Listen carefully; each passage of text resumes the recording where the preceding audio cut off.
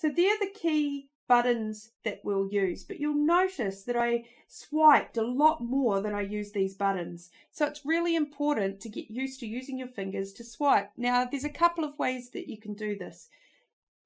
First of all, you can see that I'm using two hands. So I'm holding my device in the first hand and then I'm using this finger to swipe. Now this is quite a large phone.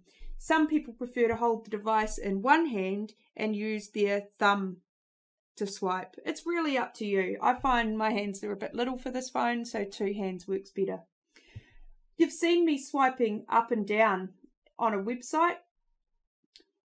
You can also swipe left and right on some websites. And another one that's really handy is the zoom. So watch how I put my fingers together and spread them out. I'm actually zooming into this page. So you can see now that the text is huge. If I want to make it smaller, I start with my fingers outspread and I just zoom back in. Now it's back to its normal size. Really handy if you want to just make something bigger. Maybe it's a small image or something like that that you want to have a look at. Some other really cool and important sort of finger commands is how you can tap. So let's double tap on a word.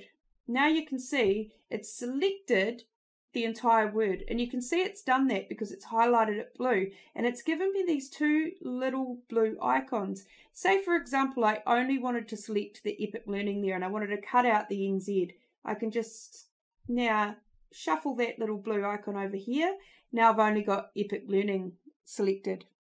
So from here I can cut, copy and paste. So maybe I want to cut that and then just do a search for NZ, which is going to give me a completely different search. If I want to now paste that, I can use my back button to get rid of that, hold it down, press paste, and now I've pasted Epic Learning back in there.